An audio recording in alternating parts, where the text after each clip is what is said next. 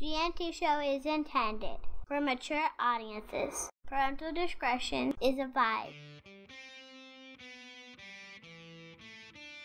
These are the voyages of the GNT show. Our continuing mission to explore Star Trek storytelling, to seek out new worlds and interesting characters, to Boliga, where no show has gone before.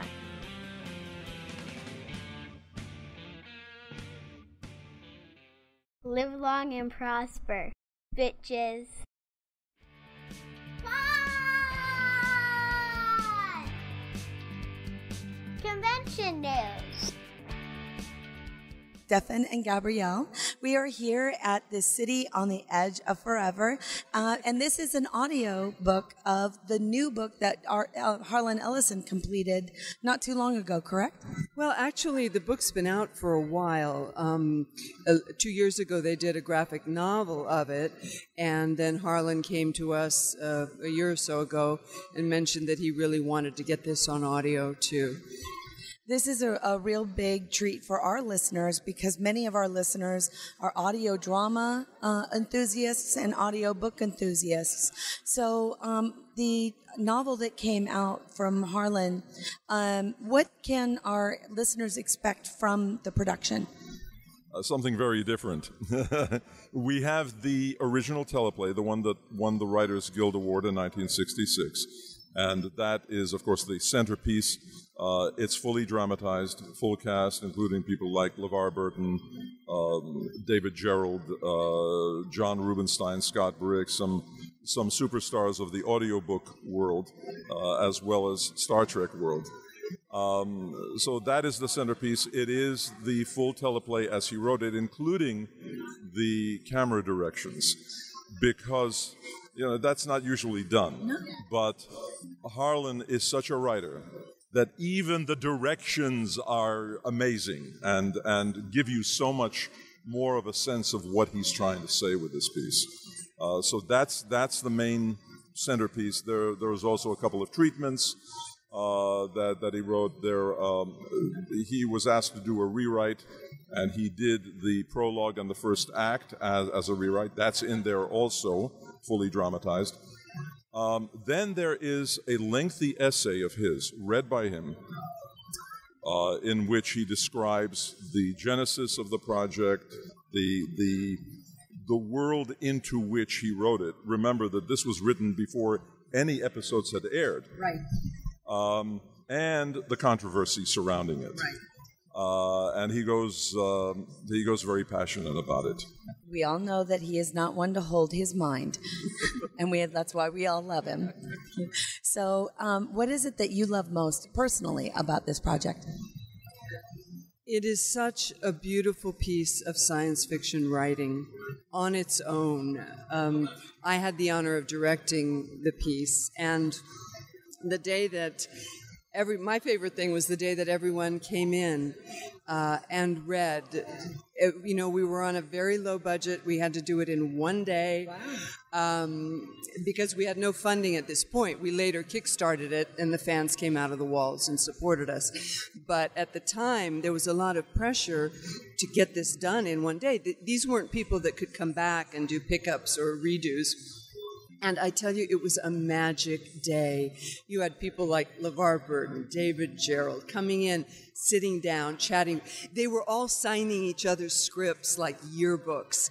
I still get goosebumps. It was magic, and all to tribute to Harlan's writing. And what an amazing experience. But as the director of the project, can you tell our listeners, again, who are all very much so enthusiasts of this kind of production, what it takes to tell a story orally versus written? What it takes to what? Tell the story orally.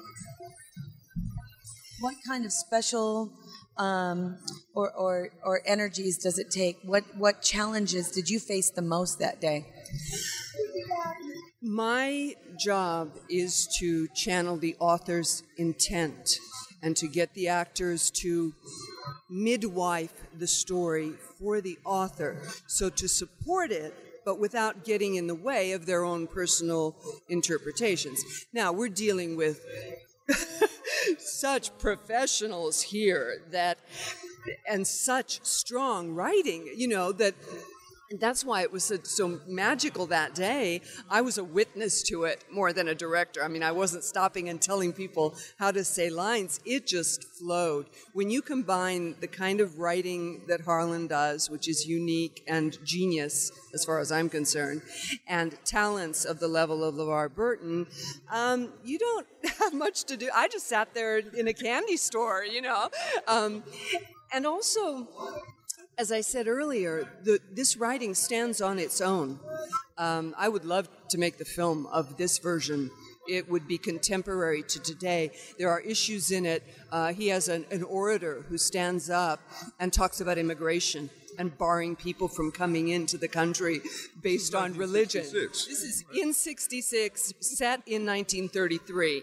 So it is timeless. It is timeless, and that's the reason why it continuously becomes and is stated as even in this. I don't want to say the state that it was, but even in the scripted version for the television show, it still remains one of the most popular episodes ever.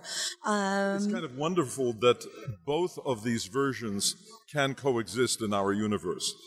I think the fans would thoroughly agree with you. There's no such thing as too much when it comes to a Trek fan. What is it about this? No, I want to make sure that all of our listeners have the ability to access and to obtain a copy of this. Where can they find it? They can get a download direct from our website, which is skyboatmedia.com.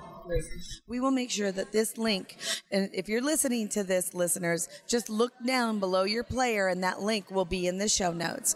All right, Gabrielle and Stefan, I want to say thank you so much for having us over to let us talk about Harlan's just amazing career and just this one piece of work that continues to shine.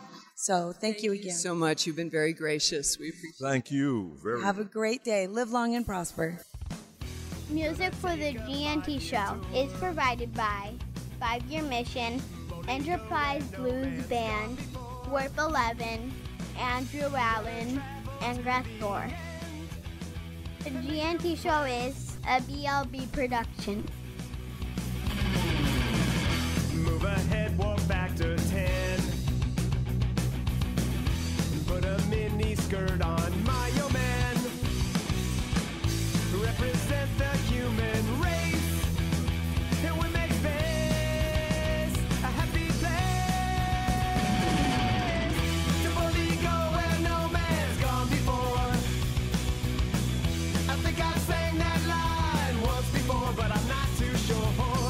We'll be so happy, can't you see? A zero-G community. Gonna travel to new worlds. Beam on down and meet some green